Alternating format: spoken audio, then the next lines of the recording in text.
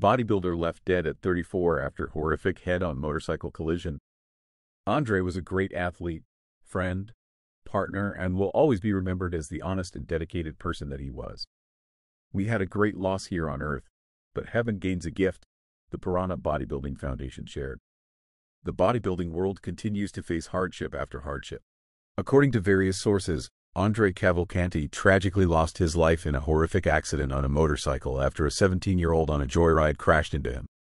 On July 5th, the BR-369 in Ibipora was closed off for over 3.5 hours due to a horrific car accident.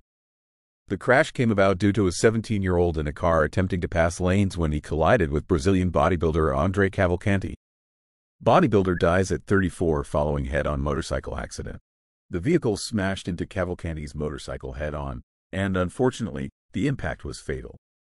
Andre Cavalcanti was pronounced dead at the scene at only 34 years old. Cavalcanti's tragic passing has left friends and family mourning the loss of his young life. The Piranha Bodybuilding Foundation released a statement expressing their condolences. It is with great sadness that we announce that our athlete pro support at Atleta Andre Cavalcanti passed away this morning in a motorcycle accident. If only a life so young, full of plans. We ask God to comfort his family with the news of this tragedy. Andre was a great athlete, friend, partner, and he will always be remembered as the honest and dedicated person that he was.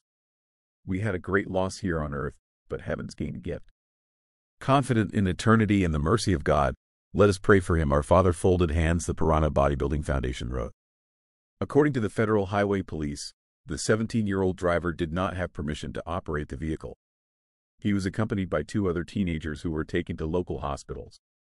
Meanwhile, the driver was taken to the civil police station in Londrina, where he, along with his legal guardian, were questioned about the incident.